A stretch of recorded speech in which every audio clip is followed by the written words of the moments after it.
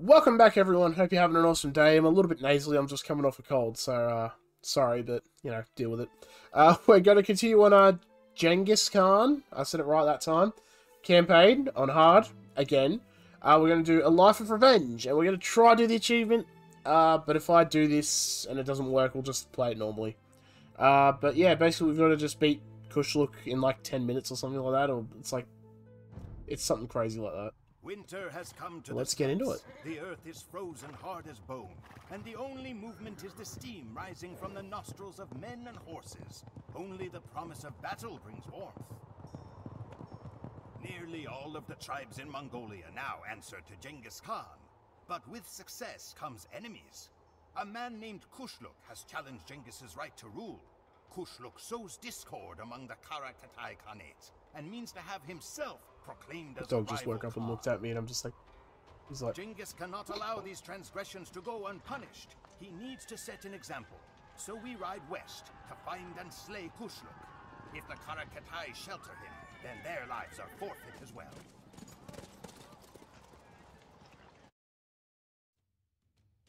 He loves that. Loves scratches. Kill the traitor Kushluk. Prevent the tent of Genghis Khan, Wonder, from being destroyed. Seems easy enough. Genghis Khan is restricted to the castle age and a population limit of 125. The Kara-Khitai will likely seize the initiative and attack early since they are unfamiliar with siege weapons. Constructing towers may be an effective form of defense. The Mongols do not know yet how to build siege workshops. To persuade the Taitsjuds to join you, first kill all their soldiers. Genghis Khan's warriors have assembled in the east to defeat the Great Khan's tent palace against the nefarious Kara-Khitai. Your army initially consists of light cavalry, cavalry archers, and camelry. In the north lies a small Taitsjud settlement. Its small defense force of cavalry archers, defense, I really went to that defense, will fall easily to an early attack. The Kara-Khitai control the center of the map, the defense of the map, with a large camp and many soldiers. In battle, they rely on archers, light cavalry, men-at-arms, skirmishers, and cavalry archers. The insurgent Naiman are led by Kushluk, who is currently visiting the Kara-Khitai camp. The Naiman horde consists for the most part of cavalry archers, light cavalry, and swordsmen, but Kushluk will send Mangadai into battle if he is allowed to construct a castle. Right on, sister. Right, so basically, I spotted a I'll let this guy village talk. to the north.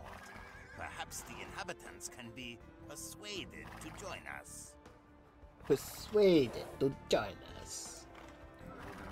So basically, you need to like break through the wall and get to this guy, this little glowing hero boy here, right? Nope, don't attack, please, for goodness sake. I'm going to put you on no attack stance because I don't trust it. So basically the idea is you have one unit basically be bait and just run around and just get duped, and eventually their sacrifice will be remembered in the coming empire.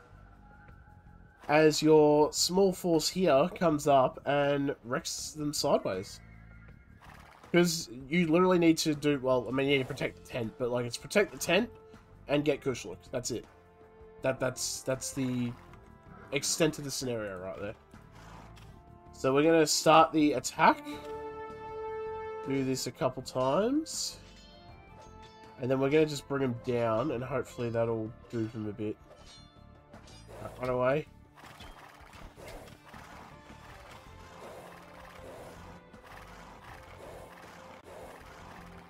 Alright, while he's getting duped sideways, we're going to start breaking through the wall. I'll put them on defensive stance, why not? So then they can do other things, I guess, but yeah. Basically, we want to just focus on the very far corners.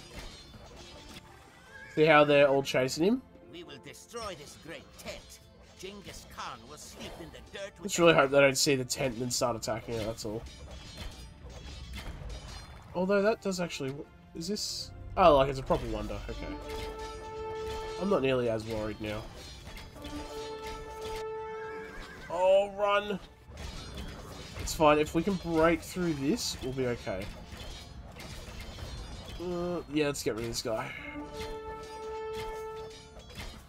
Cavalry is actually going to be the thing that saves us here, so we need to be hopeful that we still alive somehow. Break through the wall. 18 health. We might do this. I think we're going to do this. And then all we need to do, because what will happen is, I think it's like a 180 cone from where he's looking, so it's like this way. That's like, if they see any units, that's what will get you. They're attacking my base, but that's fine. I think we'll finish this mission very soon. And all we do is just come back here. And go for him. It's Genghis Khan. We must flee. If you hit him, yep, if you hit him, he stops moving, and the cavalry's going to do the rest. Look at that. 5-minute mission. Suck on that. Game. Such is the vengeance of the great...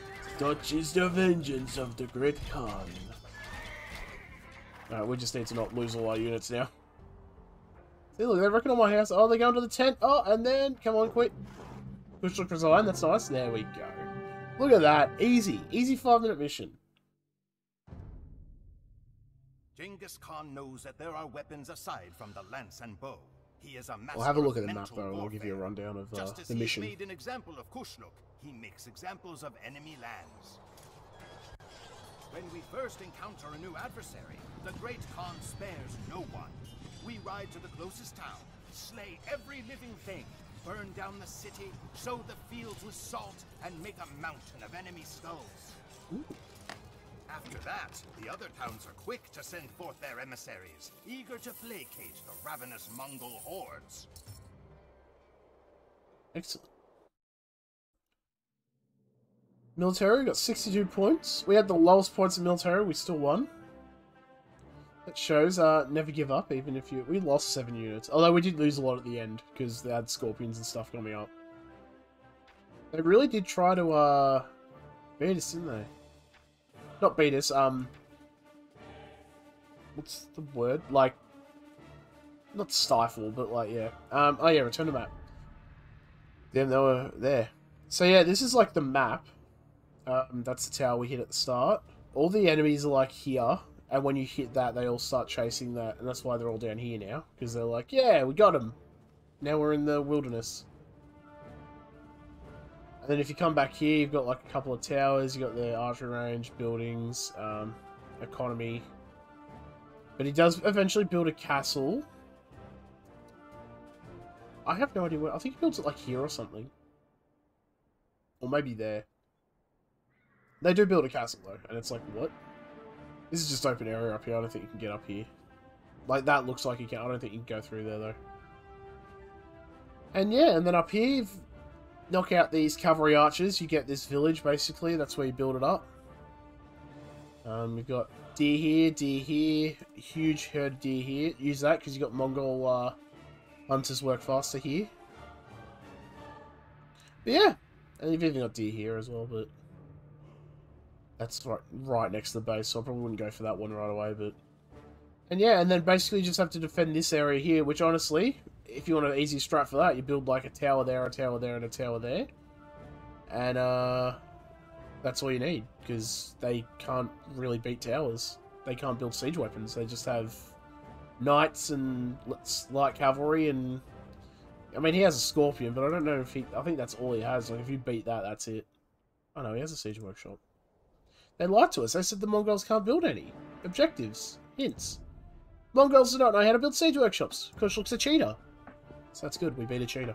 Alright, I'm going to stop talking because I've already brought this out 4 minutes longer than it needs to be. So, thank you all for watching. And, hope you enjoyed. And I will see you all in the next video.